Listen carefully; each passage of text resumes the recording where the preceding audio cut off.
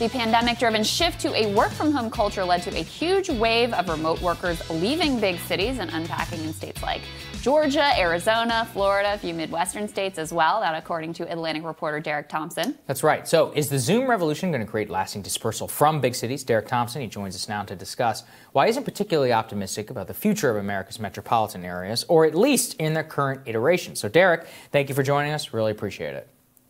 Great to be here. Thank you. Yeah, man. So, Derek, tell us a little bit about kind of the thesis within this, because there was, at the beginning of the pandemic, people were like, work from home will revolutionize everything. Then there was a backlash against that. You're somewhere in the middle. How exactly is this going to change America's demographics in the next decade? Yeah, my thesis, pretty simply stated, is just that remote work is going to be a thing. It's going to be a thing. Historically, there's been this connection, this tether between work and home. People tend to live in the cities where they work. And all I'm saying here is that the fact that we have now lived, or at least the white collar workforce has now lived through 12 months where they've learned that they can essentially work from home productively, a lot of families, especially families with children, are going to make different kinds of decisions about where to live. They know they don't have to live 10 minutes away from work. They know that maybe they can live 30 minutes, 90 minutes away from work, become a super commuter. And you don't need to have, 50% of the knowledge economy, the white collar workforce, to do this for it to have an effect. Even if just 10% of the white collar workforce decides to move, 60 minutes away from the central business district, or move out of that state and live in Atlanta, but technically work in San Francisco or work for a company based in New York, this is going to have really significant impacts on the geography of the U.S. economy.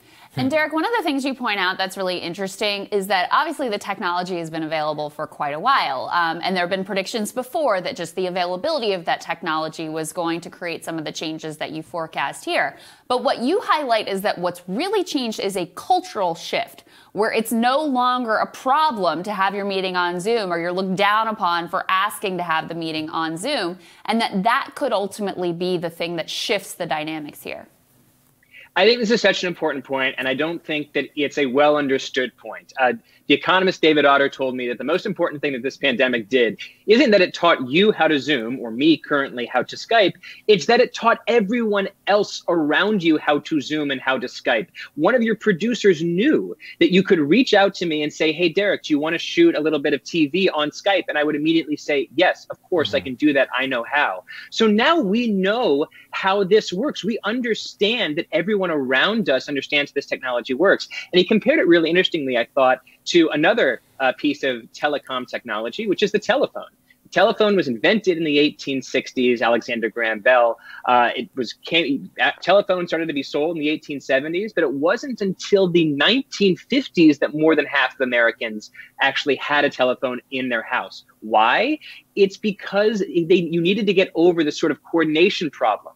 A family wasn't going to buy a telephone if no one around them had a telephone. But suddenly, when telephone sort of penetration passed a certain level, say 40, 45%, suddenly the popularity of the telephone went crazy because everyone was like, oh, I can buy a telephone because everyone else around me has one. The same kind of coordination problems, the same it's called Metcalfe's law in sort of network theory, that the value of the communications network gets more valuable as more people join the network. We all leapfrogged over that coordination problem at the exact same time. So going forward, more of these in-person white-collar meetings are going to be converted to essentially telecommunications meetings.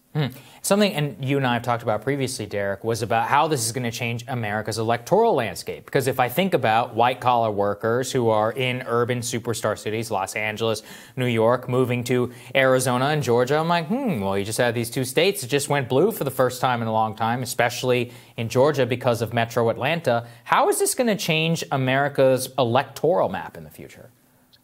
One thing that we've seen is that the pandemic has, this is a bit of a cliche, but it's true, accelerated pre-existing trends. So between 2010 and 2018, the 8 metros that added the most domestic movers, that's people within the U.S. moving somewhere else in the U.S., were Dallas, Phoenix, Houston, Austin, Tampa, Atlanta, Charlotte, and San Antonio. All 8 of those cities, all 8 of those metros are in states that voted for Donald Trump in 2016. So what we're seeing is a migratory pattern in the U.S. where a lot of people are leaving some of the larger cities on the coast and some of the larger states on the coast, which tend to be blue, and moving into states that are a light shade of red or even purple. So I do think it is defensible to say that on top of all the other demographic and political trends that might be nudging a state like Georgia from the light red column to the light blue column, you also have this migratory shift that has been accelerated by the pandemic that I think will be beneficial to Democrats in the long run. Yeah, and that has implications also for the sort of divides in our society. I mean, the current system, the way this works, is very expensive to be in these sort of top-tier superstar cities. So you have the rich able to congregate there, and it creates a class division. It also creates a geographic division. So what are some of the implications on that front? Well, let me tell you where I'm hopeful. It's hard to make a strong prediction here, but let me tell you why I'm hopeful. One of the big problems with the U.S. right now is that the richest, most productive, most dense cities aren't building enough housing so that middle and lower middle class people can move into those cities and benefit from those local economies. What would be better is if we somewhat spaced out the distribution of high-income workers and high-income companies throughout the U.S. It's possible that we're beginning to see that very trickle at the moment, so that the sort of portfolio of superstar cities that typically would only be, 5 or 6 names long, New York City, Washington, D.C., San Francisco, Los Angeles, maybe it doubles or triples. It adds cities like Austin and Nashville and Miami. And if we can broaden out this sort of pantheon of superstar cities, I do think that means that there's more housing available, more work available for people to move in close to these high-income companies and benefit from upward mobility. Yeah, and in fact, we already see rents really significantly dropping in some of those cities, and what could be a sign of things to come. Derek, really fascinating article. Thank you so much. It's so great to have you. Thanks, Derek. Appreciate it, man. Thank you. Coming up, friend of the show, Ryan Grimm, is going to discuss John Fetterman's run for Senate in Pennsylvania when Rising returns.